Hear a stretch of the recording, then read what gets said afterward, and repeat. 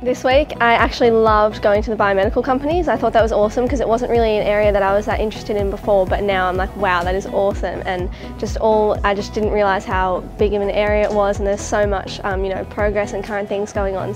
And also I like the manufacturing floors because there's always robot arms taking things and putting them in places, and all these moulding machines that are moving, and there's all this interesting industrial sort of stuff, and then it comes down to the small level, which we just saw with Cochlear.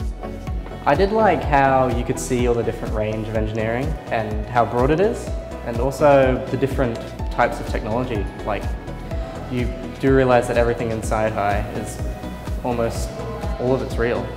It's cool.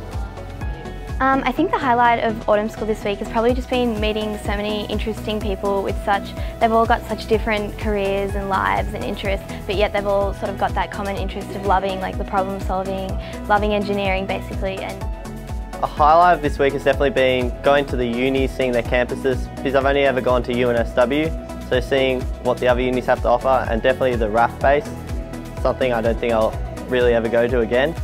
I think the most awesome thing about this week was really getting to understand what engineers actually do.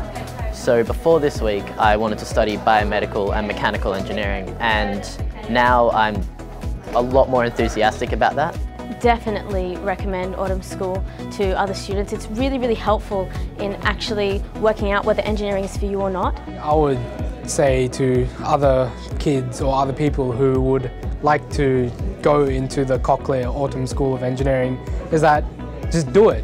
It's great fun, it's a good experience, and honestly it helps a lot in deciding whether which university you want to go to.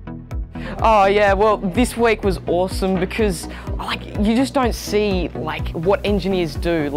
You see the whole universities and all the courses, but going into the workplace and seeing how real engineers make products that help people is just sensational, and an experience that I just never would have thought that was possible. So yeah.